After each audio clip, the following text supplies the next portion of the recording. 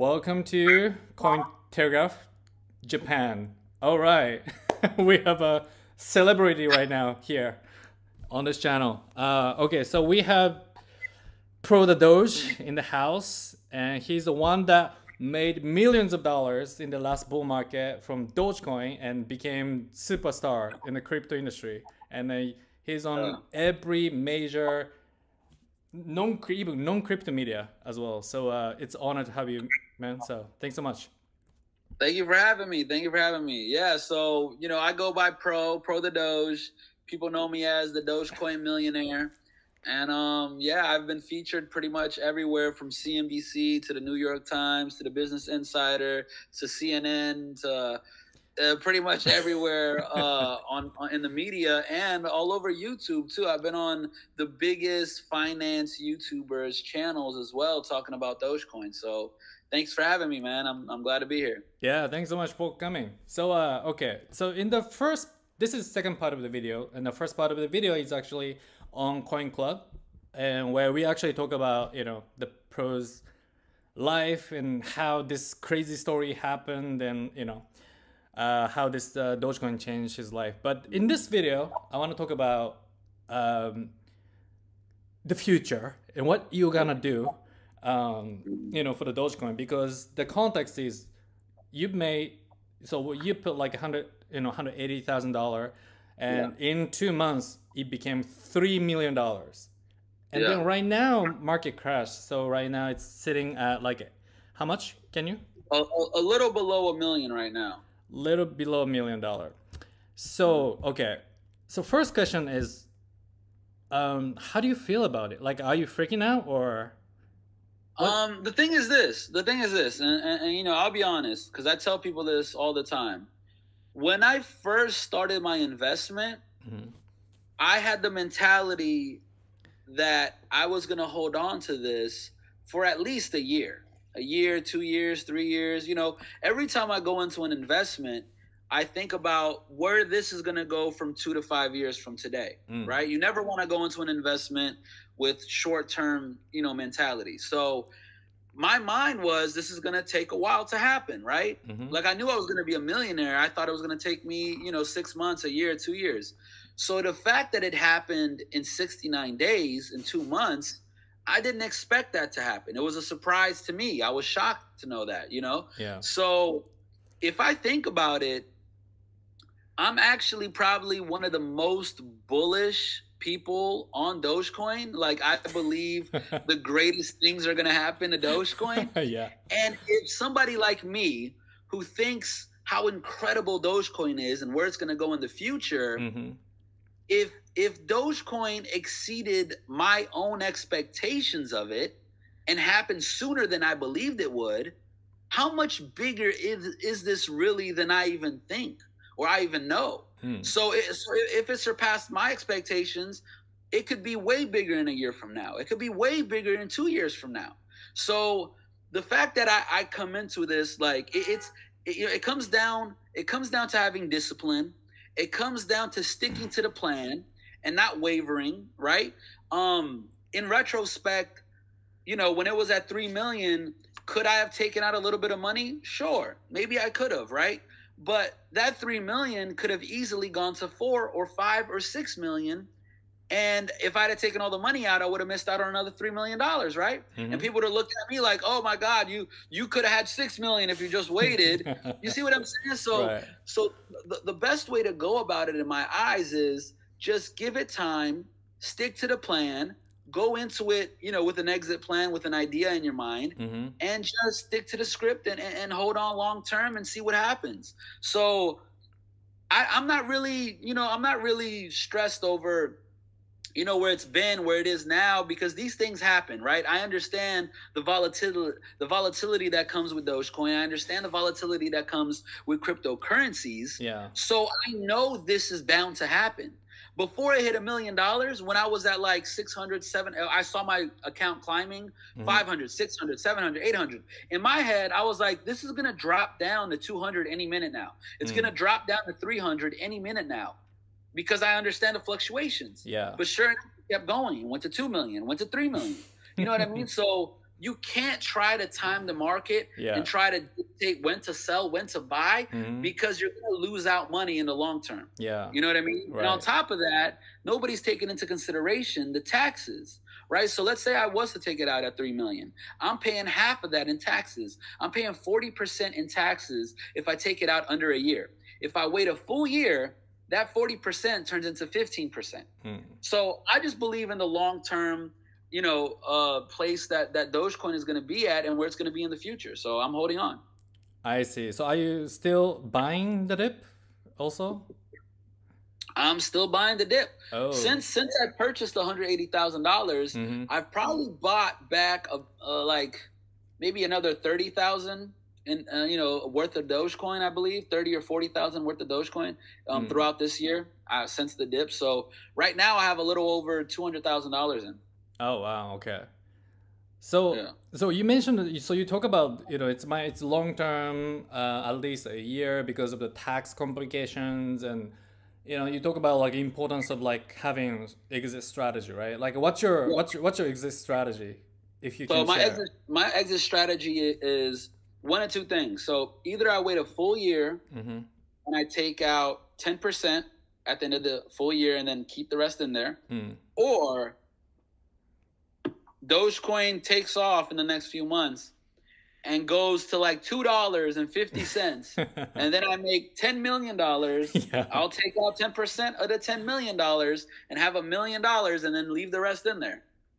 Wow. Okay. So even if it goes to like $10 million, then you're gonna just let it grow? Yeah. I'm gonna take out $1 million. Yeah. That's all I need for right now, and I'll let the rest keep going. Wow. So like in the future, you're thinking about like hundreds of millions. I think Dogecoin is going to go to $5. Dogecoin is going to go to $10. You know what I mean? At $10, I have $40 million.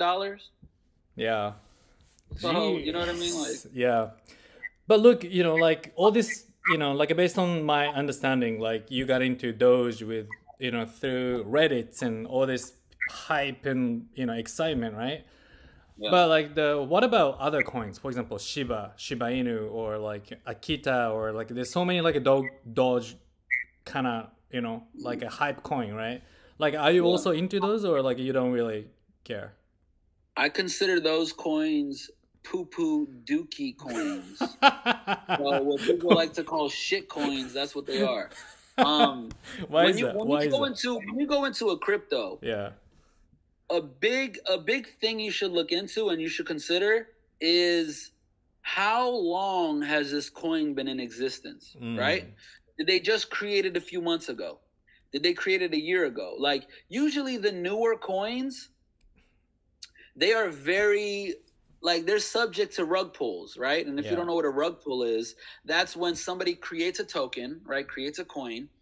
And then everybody who created it has a lot of it. And as soon as it spikes up, they take all the money out and everybody else loses their money, right? That's what a rug pull is. So there's a big difference between a cryptocurrency or a coin, right? There's a big difference between a coin and a token, right? So Dogecoin is actually a coin. The only way to get more Dogecoin is to physically mine it. You have to mine the Dogecoin to get more of it, right? A token is created on top of a blockchain. So it's either created on top of Ethereum blockchain or, any other kind of blockchain. And the person who creates the token gets all of the tokens in the beginning, right? And whoever the developers are, or the people that are investing in it, they all get the biggest percentage of the coins in the initial, when it first starts, right? So you have all these really big whales in the beginning. So when the coin starts becoming popular and people buy into it and buy into it and buy into it, the price starts to skyrocket, right? Yeah. And as the price is skyrocketing, it's very easy for the people who got in at the beginning to just take all of their money and run. And then you lose all your money because then it's a pump and dump, right? Yeah. That's what they call pump and dumps, and then it drops down. So there's a big difference between Dogecoin and all of these poo-poo dookie coins coming out trying to copy Dogecoin, like Shiba Inu, like Akita. Like, these are all tokens. None of these are actual crypto coins, because you don't get them by mining them. You just have them in the beginning of the creation of them. See what I'm saying? Yeah. Interesting. So you talk about this, like a token allocations and all the whales, and you know that can cause like pump and dump, right? But so Dogecoin distribution also kind of skew towards like like a several, right? The wallets, and they, what's your opinion on that? So those wallets, for the most part, I believe are exchanges, right? So somebody like Robinhood has to buy a ton of coins in order to sell people the rights to those coins, right? Yeah. So if I buy 10,000 Dogecoins in Robinhood, they have to have that available for me, right? So the biggest wallet that holds Dogecoin, about 20% or 30% of Dogecoin, I believe that's Robinhood. And so the other major wallets are probably exchanges like Webull, or exchanges like that also hold coins in order to sell them to their customers and their clients.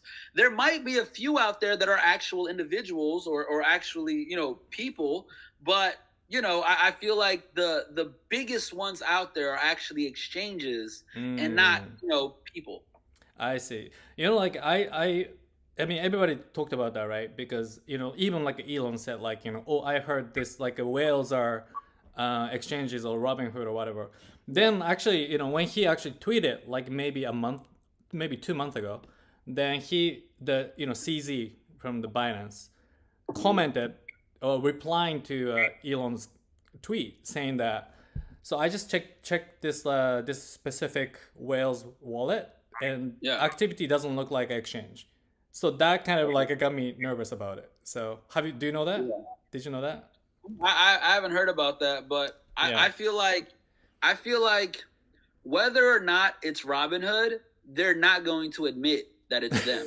You know what I'm saying? Like they're not going to like admit or deny that it's them. The thing is this: we'll see whether or not it's them once they open up their wallets, right? We'll see that 30% go down to 20 or 10 or 15 or whatever when everybody has the rights to take their coins out. I mean, that's the first thing I'm going to do. Yeah. As soon as Robinhood opens up their wallets, I'm taking all 4 million of my Dogecoin out of there, and I'm going to find an exchange or find a platform that gives me interest back by staking my Dogecoin, so I can make passive income while I hold it in their exchange. Yeah. Their platform. Right. Yeah. It's interesting. Yeah, by the way, I realized it's been a good amount of time that we are taking, so I kind of wanted to close this conversation, but there's so many. Actually, Doge is not really available in Japanese exchange for many reasons, but there's people who actually secretly like buying a lot of Doge, and there's a huge community. So maybe as a closing remarks, can you give us your visions and your passion that you can share with the Japanese community? Yeah, shout out to Japan. Shout out to the Japanese community. I love you guys. I grew up on a lot of things that were originated in Japan. I'm a big fan of Pokemon. That came out in Japan. I'm a big fan of Super Mario Brothers, and you know what I mean. Like the video games was a huge thing. TV shows, I was telling you this before, but Power Rangers was a spinoff of a Japanese show, and there's so much that the culture over there has given us, over the years. The food is incredible. Like, I love everything about Japan. The clothing.